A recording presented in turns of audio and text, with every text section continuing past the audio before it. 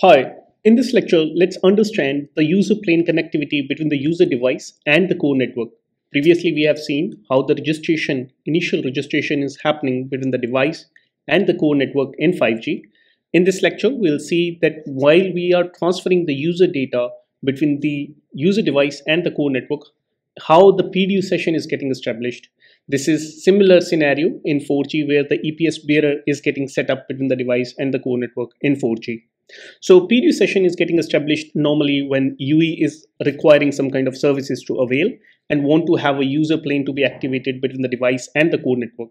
Or it could be a network triggered also. A network could also trigger a PDU session towards the user device.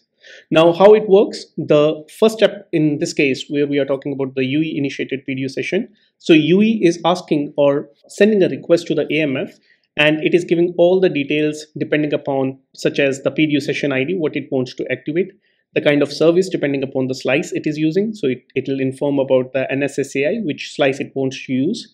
Then further, AMF will determine that the message which is coming from the UE, is it for a new PDU session, or is there any PDU session ID which is already enabled with the similar ID which is being provided by the UE.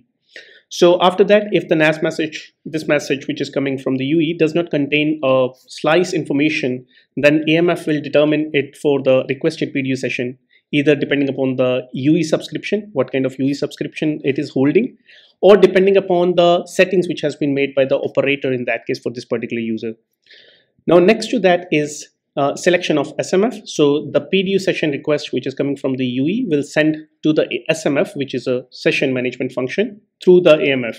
So in this case, it will pass on all the information which has been given by the UE, such as the identifier of the user, the slice information, the PDU session ID, and it will also give the information about itself also. So it gives the AMF ID also.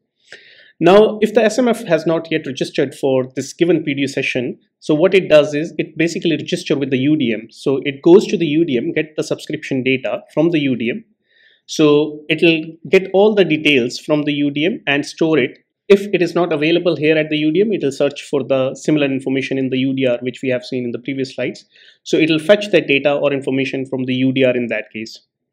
Now, from the SMF, once it gets the information or the subscription data for the UE, then what it does is it goes back to the AMF. So here in this case, it will create a session management context response. And in that case, what it does is it goes back to the AMF, and this response is depending upon the request which is received earlier. So if, say, for example, the SMF has received a PDU session to be created, the SMF is able to process that PDU session establishment request. The SMF creates a SM context in this case. So once that SM context is made, the SMF then selects one or more UPF depending upon the requirement.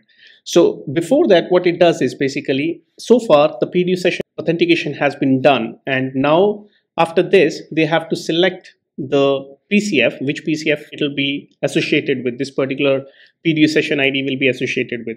So this is the initial level of authentication which has been done between these different devices in the core network. After that, what is going to happen is the SMF is going to select one or more UPF depending upon the requirement. So in case the PDU session, say for example here, the UPF selection will be done by SMF.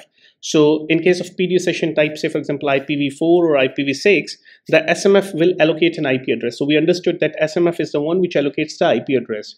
So that particular information will be passed on here in this case. After that, there will be a modify request of the session. If, say, for example, there is an N4 session establishment or a modification request which has to be passed on from the SMF to the UPF related to some kind of enforcement to be done or some kind of reporting rules to be installed on the UPF for this particular PDU session, that will be done at this particular step. Now, after that, the UPF will acknowledge by sending a particular N4 message that, okay, the session which has been asked for, it has been established and it has been modified.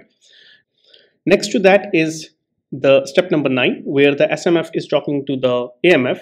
So in this particular state, what will happen is whatever the information which came from the UPF, be it related to the QS profile, be it related to the slicing which is allowed for this PDU session, be it related to the QFI which is to be selected depending upon the QS, that all these things will be done at this particular stage. Now after that, what will happen is AMF will go back to the G node B So it'll talk to the radio access network, where in this case N1, N2. So N1 is a transparent mode, which is the connectivity between the AMF and the user equipment. So N1, N2 PDU session request, which is containing the session management container, it will go back to the G node B, and it says that, okay, this is the N2 request, which is coming from the AMF and going to the G node B.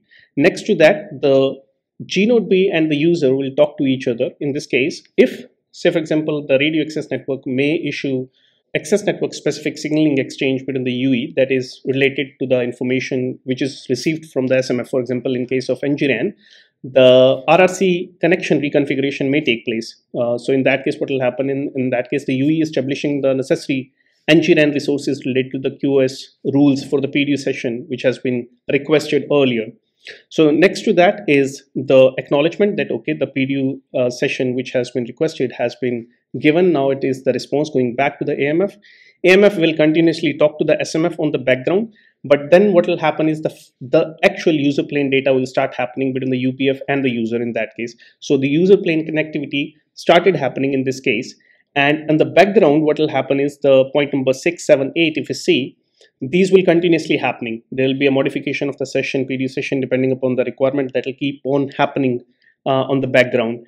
And in this case, what will happen is there is a background connectivity with the internet data network also with the UPF. And then there will be a first download or downlink data that will start happening between the core network and the user equipment. So there is N6 connectivity, which is between the UPF and the internet overall. So this is the overall scenario of how the PDU session is getting established, which is being triggered by the UE. So it is a UE initiated PDU session in this case. Thank you very much.